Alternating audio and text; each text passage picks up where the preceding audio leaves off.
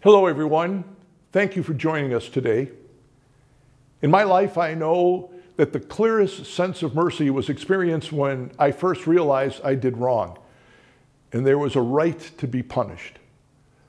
One time as a boy, I took my father's ring given to him by my grandfather. It had a diamond placed on an ebony backing with a golden L for Listecki. It was neat, and I wanted to show it to my friends, to my classmates. I had no right to take it, but I knew that I would put it back. It was reckless and wrong.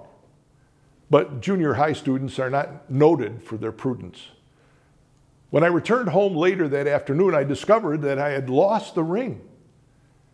It was not only the value of the ring, which was very significant, but the memories attached to the ring, which embodied the spirit of my grandfather. Telling my father was one of the most difficult things I ever had to do. He had every right to impose a severe punishment, and I fully expected it. But my father could see how upset I was, and instead of punishing me, my father said, "Son, I forgive you, but you must realize that the ring was to be yours as a connection to your grandfather and myself."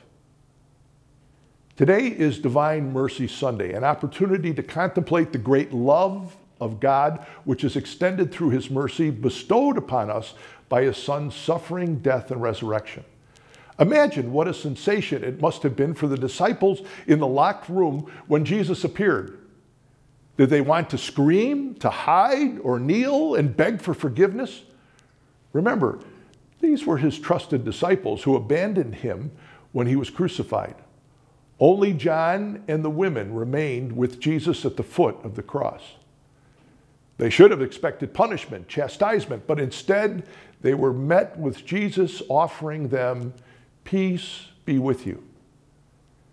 Jesus realized that peace can only come through an acknowledgement of our responsibility before God. In order to extend his mercy to the world, he gave us the sacrament of reconciliation. He commissioned the apostles as he breathed on them, giving them the Holy Spirit and the power to forgive sins. Divine Mercy Sunday is the great legacy of St. John Paul, who himself suffered publicly.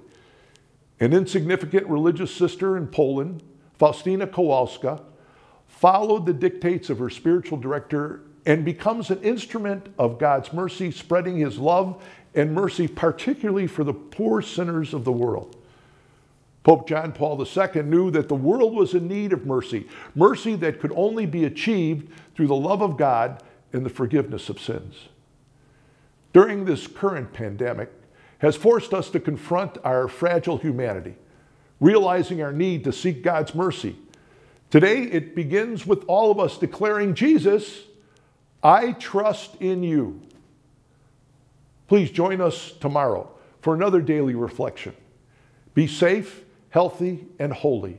God bless you.